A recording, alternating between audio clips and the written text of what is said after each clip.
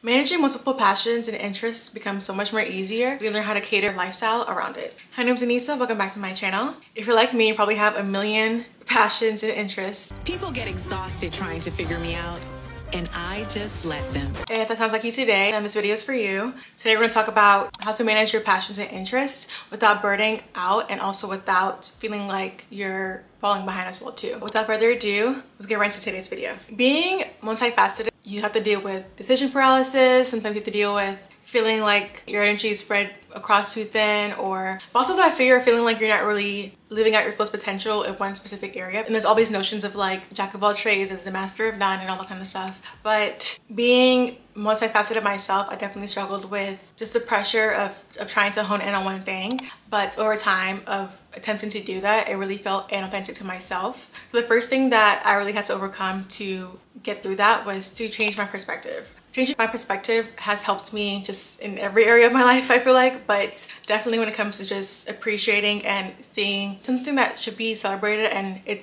should be seen as more of a gift that we're able to exist in so many different spaces and to be able to operate and have all these different skill sets is honestly a blessing. Like, not everyone is able to do that. So I think just changing my perspective on it to realizing that like this is actually a blessing and to see it as such has really definitely helped me, and it really helped me get to the next step of figuring out, okay, how can I live a more fulfilling life with being the way that I am. The next thing you're gonna do to manage your multiple interests and passions is to identify your priorities. I feel like when it comes to having different passions, I think just understanding where your energy levels are and figuring out how you can implement certain parts of yourself, learn certain things throughout certain parts of the year. Take account of where you are in your life and assess whether you have the energy to pick up certain hobbies or certain passions and hone in on that. And also just understand that all of your interests and passions don't need the same amount of attention as certain ones, or just they don't need equal amount of attention. Like sometimes there are seasons for our passions to really be front and center, and other seasons to where other passions are front and center. So, and I mentioned it before in my other videos as well too, with my summer video and my fall video. Like when it comes to the seasons, like really pay attention to just how you feel energetically as well too, to really figure out how you want to move forward when it comes to certain things, because if we take account of each season and kind of play by that, it's a lot easier to figure out what hobbies you want to focus on when it comes to certain parts of the year. For example, like we're in fall right now, so a lot of my hobbies consist of just like learning and growing. So it's like I'm reading a lot more, I'm doing more like arts and crafts projects, I'm focusing more on my YouTube channel. But you know, in the past season, which was summer, my main hobby was traveling. I was going out more and I was, you know, seeing the world and like traveling again. So every season has its purpose, I feel like. So once you really understand what season that you're in and how you want to like play into which interest or passion you want to focus on during that season, is going to be very beneficial for you as well to be able to manage. And also understand that like you don't have to stick to one thing if you don't feel called to it at the moment. It's really important to remain flexible and also to rotate your passions and interests depending on where you're at.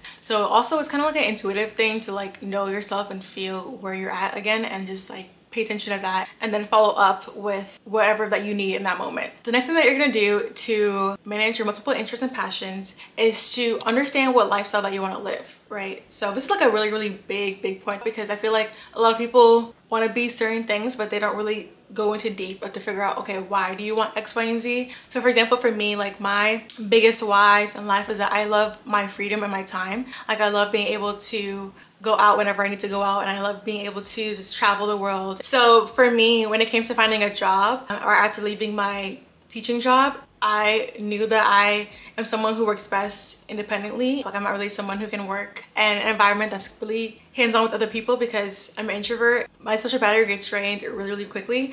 So for me, I knew going into my next role that I wanted to have a job that was work from home, because I know that I'm also someone who's self-disciplined. So like when it comes to getting work done, I know I'm gonna be able to do it, but also remote, because I don't want to physically have to show up to an office somewhere, or I don't want to be like micromanaged or glued to a certain area or whatever. Like I wanted the flexibility to be able to just work from my computer and just go wherever I want. So when I came to like me finding a job, that was a really important thing for me, to find something that allowed that flexibility and allowed that freedom for me, right? So that's an example of how I like took my time back and put it back into me. So just figuring out how you want to live your day-to-day life, like what career can evoke the feelings and emotions that you want to have when it comes to doing that specific role, if that makes sense. So like if you're someone who wants a job that's more creative, or if you want to be, you know, either famous or well known. So it's like, if you want to be famous, like, are you okay with giving up your privacy and giving a certain way of life for being a famous actor, actress, or whatever? And if that's not it, but you still want to act, there's other ways that you can act and fulfill that need and dream that you have within yourself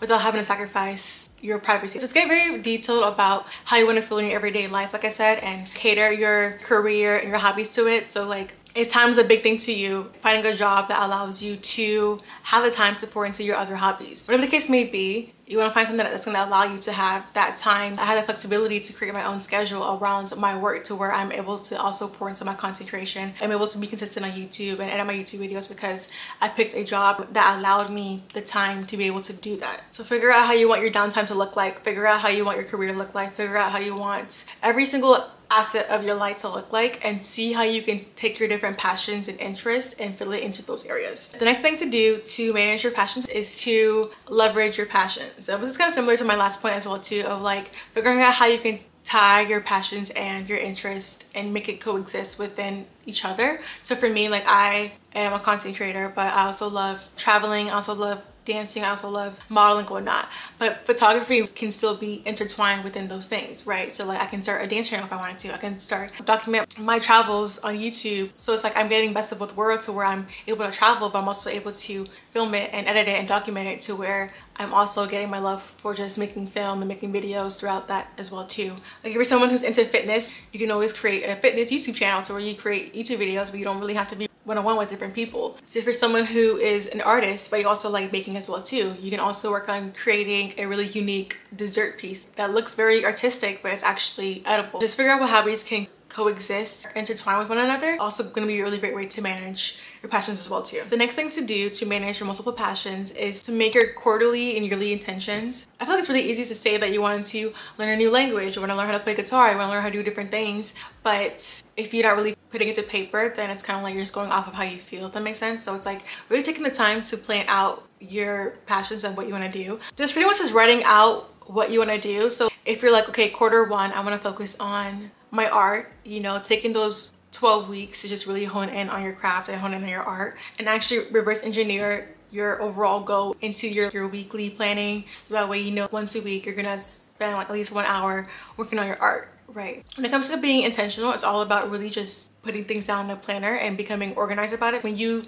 actually put it to paper and write it down, it means you're actually putting the plan into motion. It'd be there to remind you of your overall intention for the year, which is to invest more into your overall passions and your hobbies. You get to see the entire picture out in front of you when it comes to just like your calendar, for example. You get to see like, okay, I spent once a week working on this certain thing, and just also tracking your progress as well too, like tracking your progress to see how you were from the beginning versus like how you were at the end of the quarter or the end of the year will also be proof to yourself of like, okay, I really did invest so much time and energy into this thing, and I did get better at this particular passion of mine. The next thing to do is to let go of perfectionism. This is really hitting home for me. I think most multifaceted people want to be, you know, the best at certain things, but when it comes to being multifaceted, because your energy is so spread across everywhere, it's kind of hard to really maintain that level. Not impossible, but you know, it is harder to maintain that. I think it's important to realize that when it comes to being multifaceted, it's really best to choose progress over perfection. As long as you're getting better at your craft every single day, at least 1% each day, then you're winning, you're doing enough. And the goal isn't to be the best at everything, but it's to grow and also just evolve on your journey. You're able to learn so much more about yourself in the process. You're able to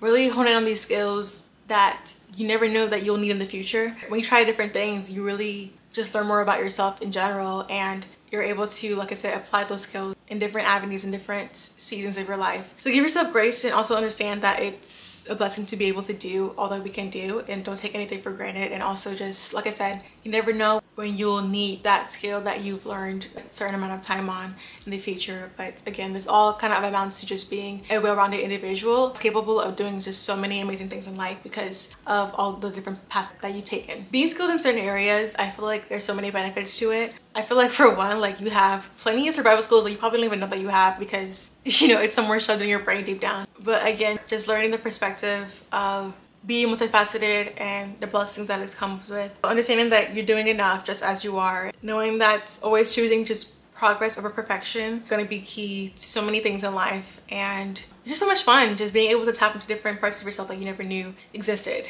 But yeah, that is it for today's video. That's all my tips for managing multiple interests and passions. Let me know in the comments what you're passionate about and how you're currently managing it. But that is it for today's video. Don't forget to like, comment, subscribe, and I'll see you guys for another video next week. Bye.